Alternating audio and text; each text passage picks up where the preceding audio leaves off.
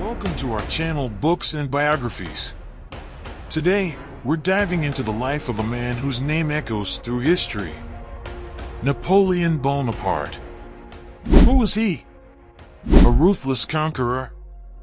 A brilliant strategist? A tragic hero? Napoleon's story has it all. Born in 1769 on the rugged island of Corsica, Napoleon wasn't always destined for greatness. Although his family had some nobility, they weren't exactly rolling in dough. Young Napoleon was a bit of an outsider.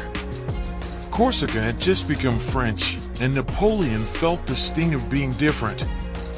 But that didn't stop him from being ambitious. At 15, Napoleon landed a spot at a prestigious French military academy. He wasn't the most popular kid, but he excelled in history, math, and most importantly, strategy. Meanwhile, back in France, a revolution was brewing. The people were fed up with an unfair social system and a clueless king. Napoleon, ever the opportunist, saw a chance to rise above his station. The French Revolution threw France into chaos. But for Napoleon, it was his lucky break. He rose through the military ranks at lightning speed, his tactical genius on the battlefield undeniable. Victories in Italy made him a national hero. People went wild for the short, stocky dude, who seemed to outsmart the enemy at every turn. By 1799, France was a mess. Napoleon saw his opportunity. In a bloodless coup d'etat, he took control of the government, becoming first consul. Napoleon wasn't done yet. He knew France needed stability, and he wasn't afraid to take matters into his own hands. Napoleon wasn't just a military man.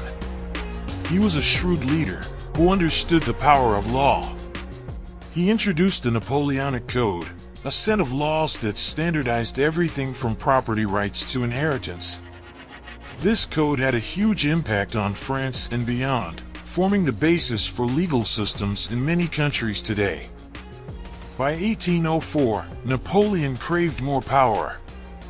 In a lavish ceremony, he declared himself Emperor Napoleon I. France was an empire, and Napoleon was at the top. But even emperors need love, right? Napoleon fell for a beautiful socialite named Josephine. There was just one problem: she wasn't young enough to bear him an heir. Love or power? Napoleon chose power. He reluctantly divorced Josephine and married Marie-Louise, an Austrian princess. It was a political move to secure an alliance, not exactly a love story. Napoleon's ambition wouldn't be contained by France's borders. He launched a series of wars across Europe, conquering vast territories. His military brilliance was undeniable, but the constant fighting left Europe in ruins. A bunch of European countries got tired of Napoleon's dominance and formed coalitions to stop him. In 1812, Napoleon made a massive blunder. He invaded Russia, a country with a harsh winter and a vast, unforgiving landscape.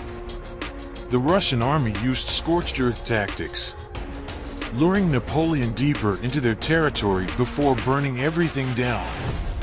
The brutal winter then dealt the final blow. Napoleon's mighty army was decimated. Napoleon's luck finally ran out.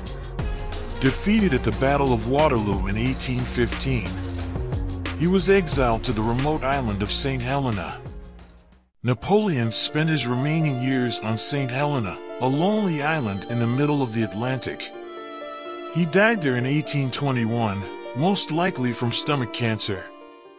The rise and fall of Napoleon Bonaparte, from a determined island boy to a conquering emperor, continues to inspire and intrigue. But what do you think? Was Napoleon a brilliant leader or a power-hungry tyrant? Let us know in the comments below. If you enjoyed this journey through history, don't forget to smash that like button and hit that subscribe bell for more epic tales delivered straight to your feed. See you next time.